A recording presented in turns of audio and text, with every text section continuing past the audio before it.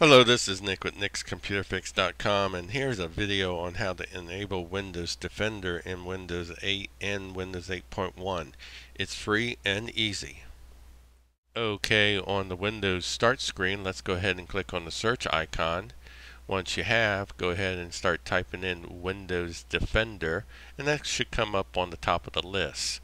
Then click on Windows Defender. And as you can see on this computer, I've intentionally disabled Windows Defender so that you could see that this is the prompt that you get when it's not enabled. Let's go ahead and close this.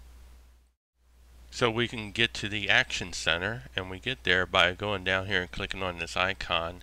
And as you can see, it gives us two options here: turn on spyware protection or turn on virus protection. And if you click on Open Action Center, that's where we would be able to enable Windows Defender.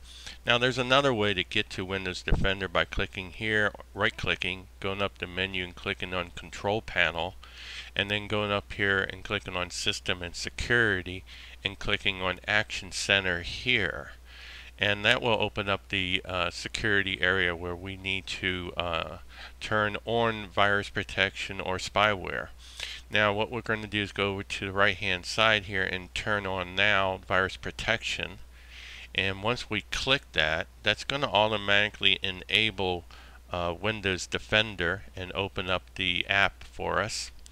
And before we go any further, let me go ahead and move this down a little bit, and I'm going to click the down arrow here so you can see that those red marks disappeared once we enabled Windows Defender.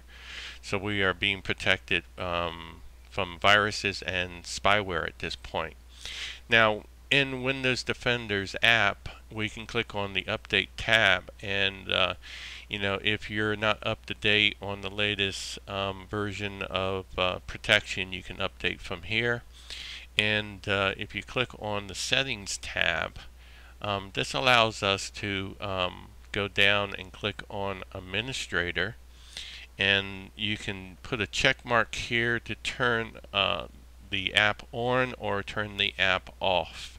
And that's how you would enable or disable Windows Defender on your Windows 8 or Windows 8.1 computer.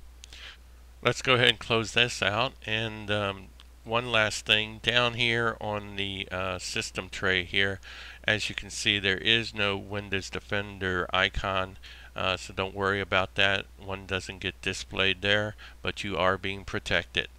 Alright, that's it for this video. Subscribe and like my video.